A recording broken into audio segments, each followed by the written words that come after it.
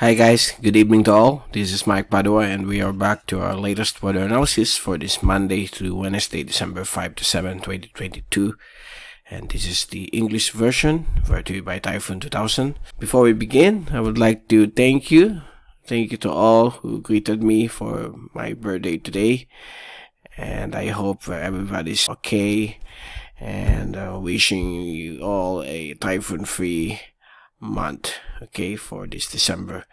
But we have a low pressure system that is set to develop this weekend and is likely to pass to the northeast of Bicol region based on the computer models, or either over Samar, and we are going to monitor that low pressure system that is forecasted by various computer models. We are going to show to you in a while, but let's begin. Here's the graph set for this evening until tomorrow, Tuesday.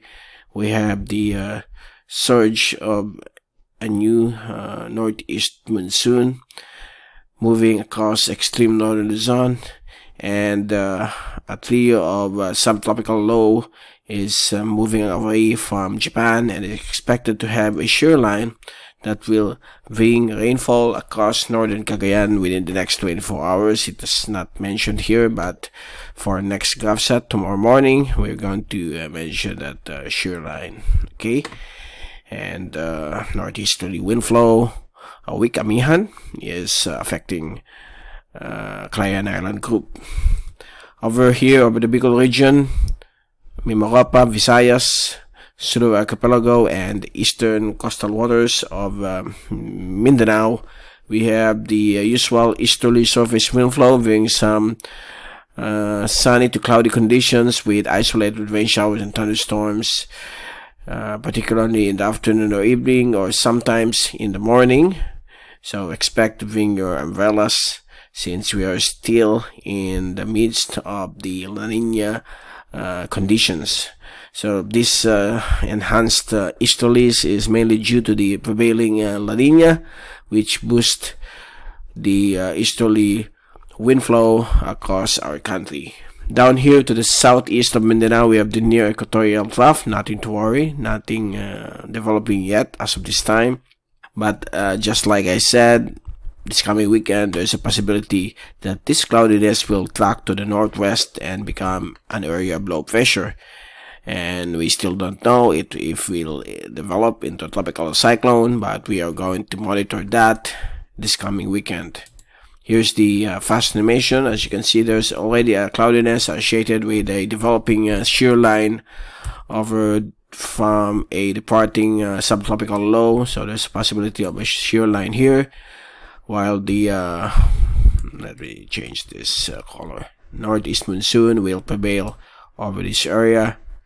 Okay, bringing some strong winds from the northeast of up to 70 or 80 kph gust, while the rest of the Philippine Islands will be under the influence of the easterly wind flow affecting these areas. Okay, so expect thunderstorms over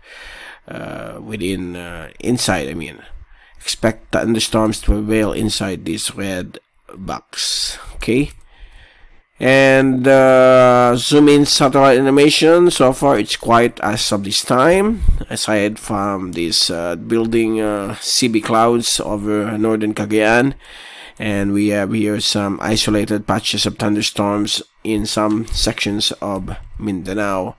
And if we take a look at the rainfall accumulation forecast for the next 3 days until Thursday, we expect here increasing rainfall activity over the northern portions of Cagayan, and it will be more frequent over the Cagayan Island as well as the Babuyan group of islands. So this is due to the shear line embedded within the strong surge of the northeast monsoon, while elsewhere it's quite normal except for the eastern sections of Visayas and northeastern Mindanao for possible rain showers and thunderstorms brought about by the easterly surface wind flow.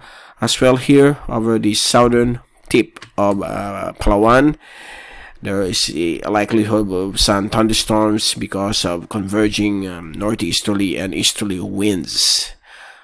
And if we take a look at the wind and pressure forecast from the European model for the next 3 days, by Tuesday afternoon or tomorrow afternoon, we expect the surge of the northeast monsoon affecting Batanes, Pabuyan Group of Islands, and the extreme northern portions of Luzon.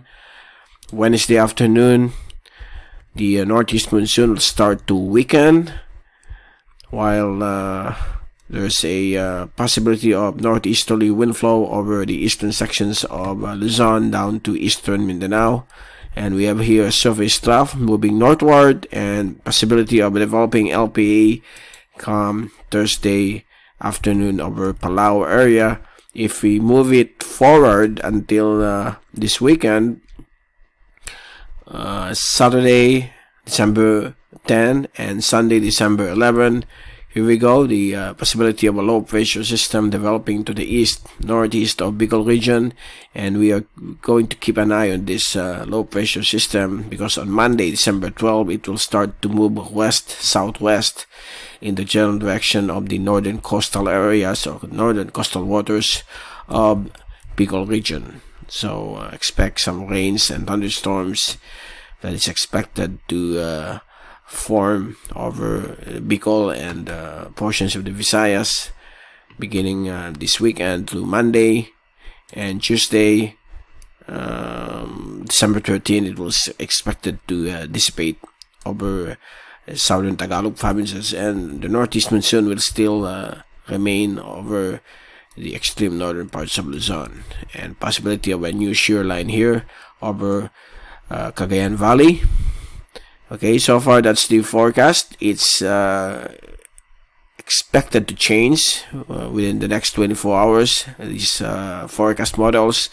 So we will keep you updated, especially on Wednesday, what will be the outcome of this potential LPA that is expected to form to the east or northeast of Bicol region this coming weekend. Again, that's the latest. So that's the latest for this Monday evening, and we'll see you guys on Wednesday. This is Mike Padua saying good night. Have a great day, and thank you so much for watching our channel.